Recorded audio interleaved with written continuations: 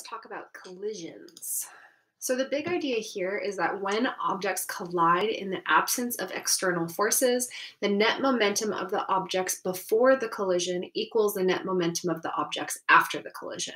So you guys already know what the equation for momentum is. Remember, it's P, which is what momentum is, equals mass times velocity. So if we sum up the net momentum or the total momentum of the system before the collision, it will equal the total momentum after the collision.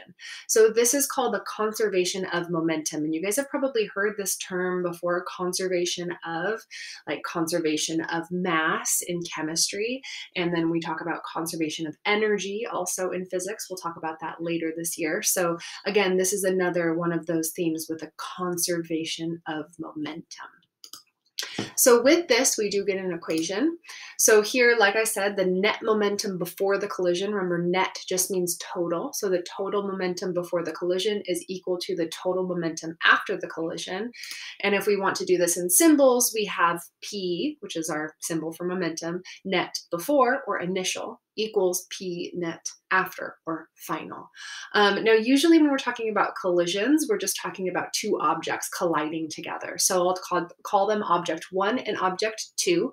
So we end up getting the momentum of object 1 plus the momentum of object 2 initial, sorry, Rowdy's barking, equals the momentum of object 1 final plus the momentum of object 2 final.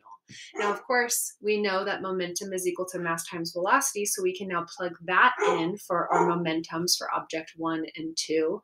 So we get the mass of object 1 times the initial velocity of object 1. Notice how I only have the initials and the finals on the velocity. This is because the momentum is changing because the velocity is changing, right? Those objects, their mass itself, those masses aren't changing. It's the velocities that are going to be changing here. So we get the mass 1 times the initial velocity of mass 1 plus mass 2 times the initial velocity of mass 2 equals mass 1 times the final velocity of mass 1 plus mass 2 times the final velocity of mass 2. And then here, the net takeaway here is just the sum of the momentum vectors is the same before and after the collision.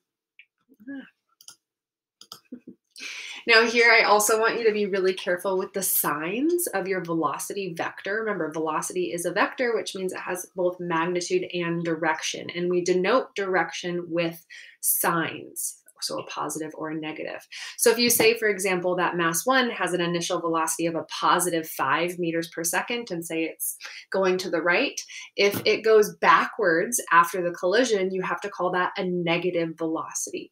All right, so the direction matters here. So there's two types of collisions, elastic collisions and inelastic collisions.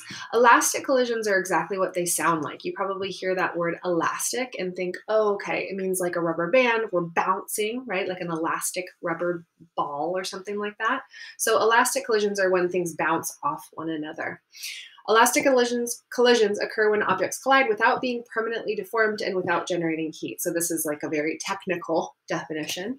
But here, just the objects don't stick together and they bounce off one another. And here in elastic collisions, kinetic energy is conserved. Kinetic energy is just the energy of motion. So our energy of motion here is conserved in elastic collisions. In inelastic collisions, this occurs when objects become distorted or generate heat during a collision. In a totally inelastic collision, which doesn't really exist in the world, usually it's a combination of, inelastic and elastic. But in a totally inelastic collision, objects stick together. All right, they stick together. Momentum here is still conserved, so you're still going to use the conservation of momentum equation, but kinetic energy is not conserved because if they stick together, they're going to move slower afterwards. So you have less energy of motion at the end. So an example of this could be two freight cars. One is moving toward the other at 4 meters per second. When they connect, when they collide, they stick together and then they're going to move off at a slower velocity. So they both have the same final velocity. Now with inelastic collisions, like I just said, the final velocity is going to be the same after they collide because the objects stick together in their final state. So therefore, we can write a new equation for this. Now, again, we know that the momentum is still conserved. So you get total momentum initial equals total momentum final. And then to write all that out again, we get mass of object 1 times the initial velocity of object 1 plus mass of object 2 times the initial velocity of object 2 equals mass of object 1 times the final velocity of object 1 plus mass of object 2 times the final velocity of object 2.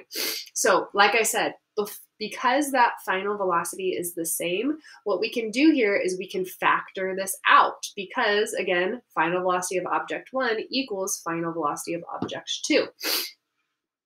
So we can do this, just final velocity times the quantity mass 1 plus mass 2 for that final equation for inelastic collisions. Now you have to remember here that this is only for inelastic collisions. So you can't use this for elastic collisions because the final velocity is not the same, because in elastic collisions, the things don't stick together. It's only in inelastic collisions that they do stick together.